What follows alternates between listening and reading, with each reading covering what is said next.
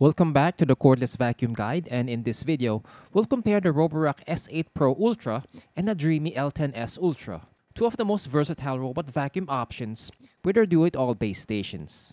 I previously compared Dreame and Roborock products, namely the S7 Max V Ultra and this same Dreame robot.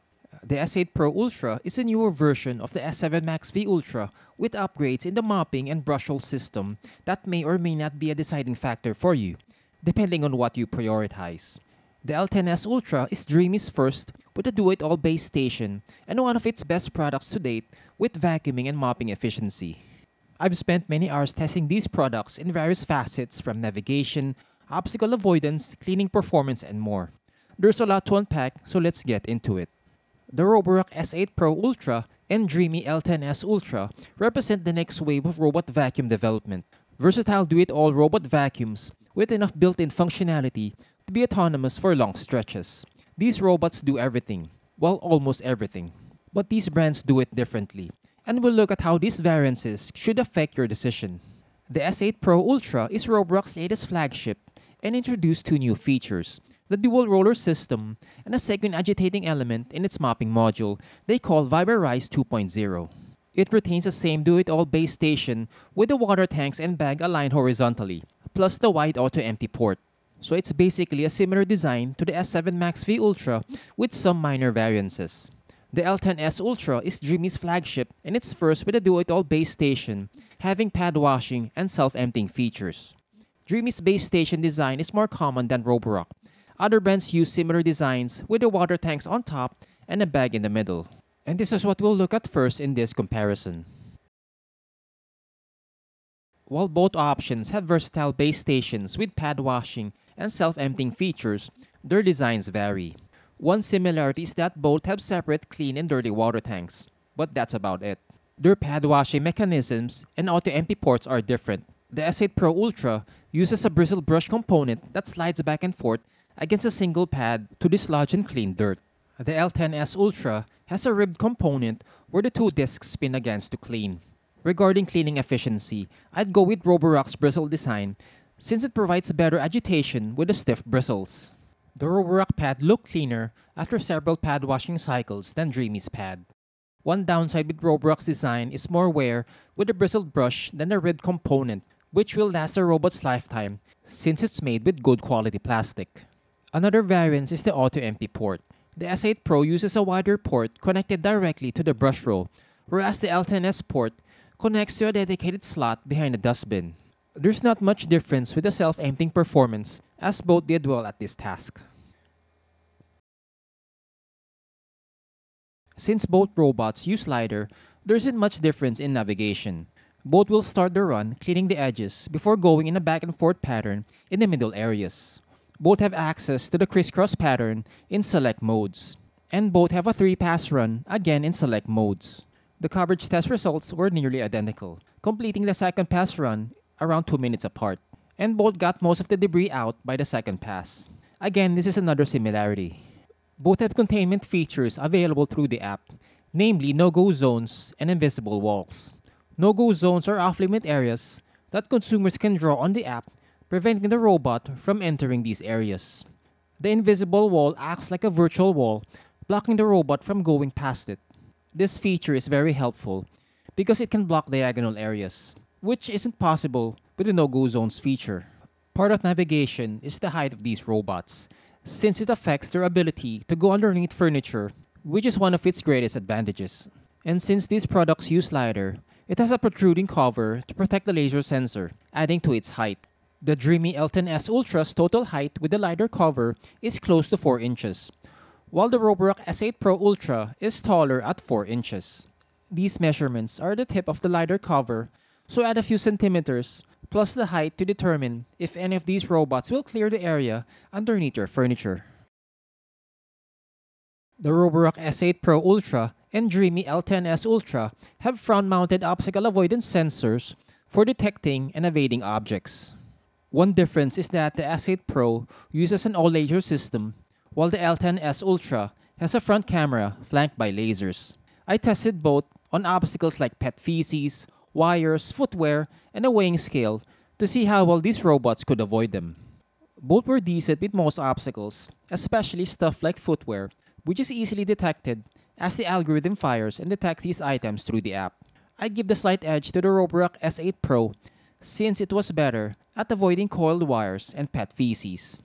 But don't rely on these robots to avoid stretch wires, since both will get too close and there's a high probability of the side brush tangling on them.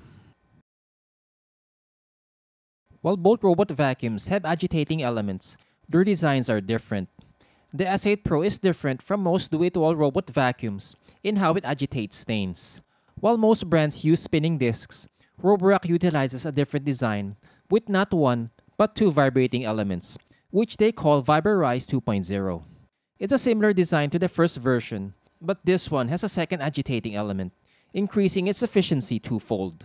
One downside to this design is that the mopping module is fixed, unlike in the S7 Max V, where the mopping bracket is detachable.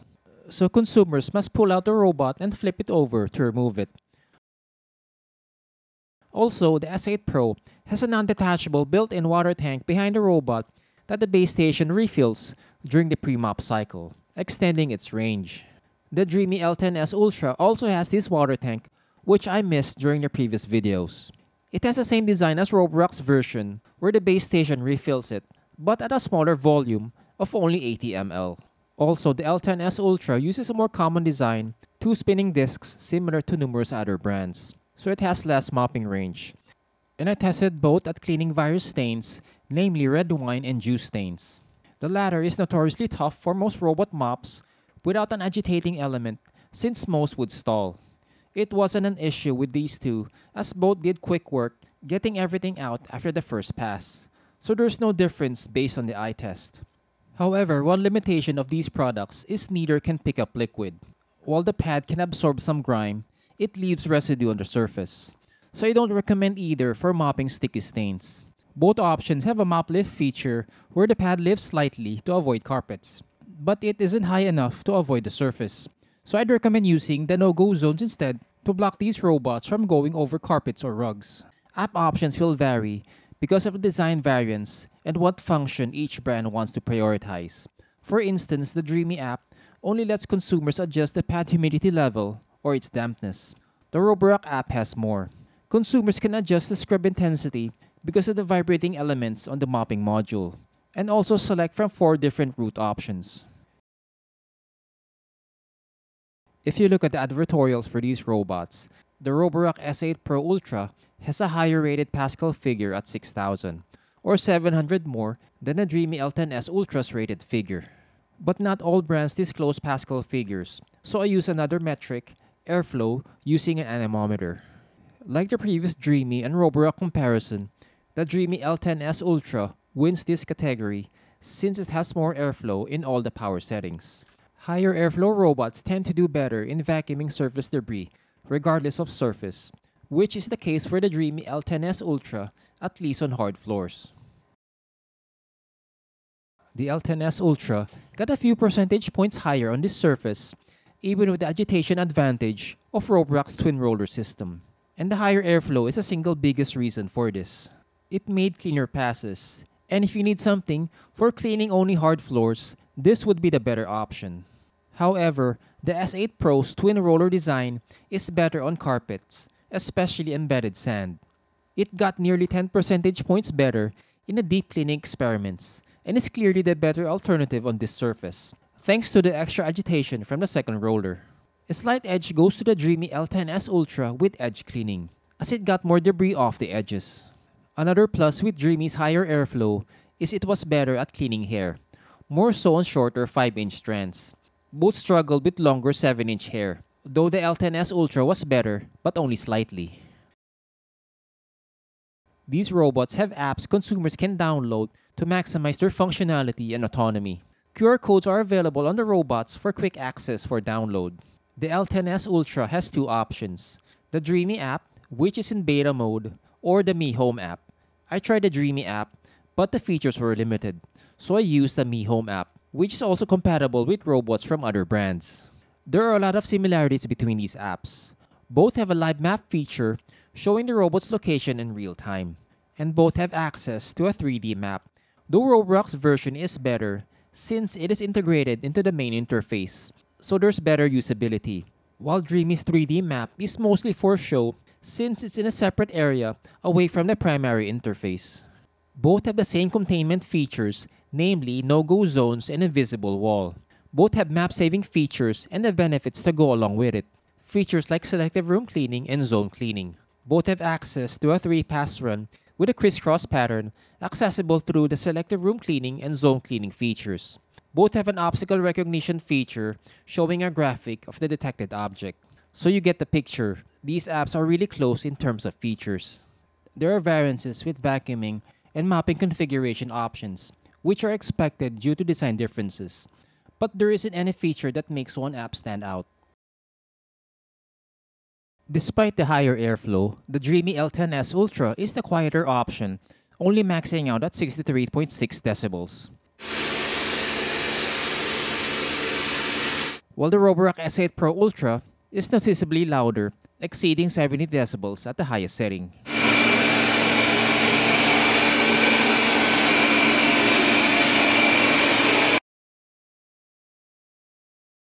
Both robot vacuums use the same capacity, 5,200 mAh lithium-ion battery. Dreame has a longer rated runtime at 210 minutes or 30 minutes more than the Roborock S8 Pro Ultra.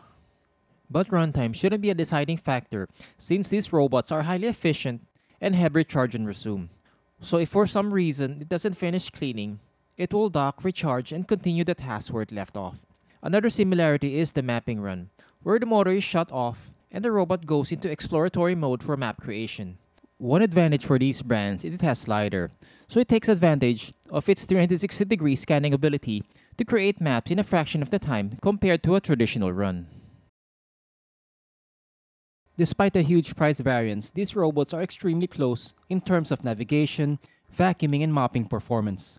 Navigation is virtually identical, as the Dreame L10S Ultra has all the features of the S8 Pro Ultra, including the 3-pass run and crisscross cleaning pattern.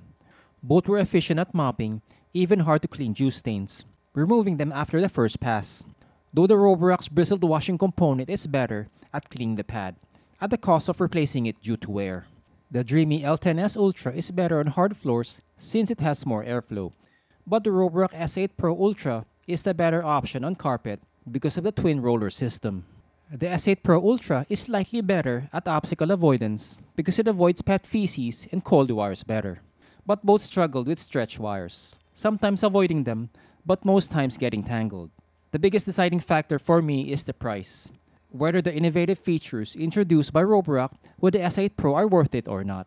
I'd only recommend it if you need something for vacuuming carpet, and that's where the dual brush roll system excels.